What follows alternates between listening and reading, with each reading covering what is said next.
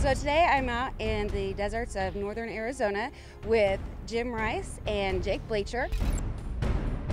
They're getting ready to go on their 7-day mission. So what exactly is it that you're hoping to accomplish during this mission? Well, we have a series of technology tests and demonstrations here with the hardware like the rovers and other assets that have been built at various NASA centers.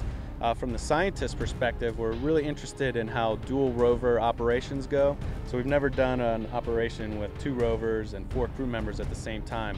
So we're testing several different communication scenarios and different scenarios with using the rovers. So do they go together or do they separate and go different directions?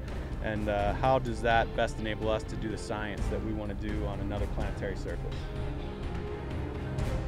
Why exactly is it important that we have a geologist out here on this mission? That's a good question. I mean, when we go to any planetary surface, we're going to do field geology when we go there. That's the prime science driver. And I think one geologist has to be involved in one of these missions wherever we're going at least. We're the people who can make the expert calls on the geology there and based on our traverse plans, and if we need to make any changes to that. If we see something more interesting that didn't see from the remote sensing data, we're on the ground and our experience of doing field work comes to value there.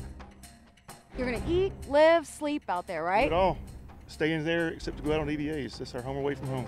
EVAs meaning spacewalks, kind of? Well, these are simulated moonwalks. It's supposed to be a moon mission, or it could be a mission anywhere to the surface, Mars, asteroid, or whatever.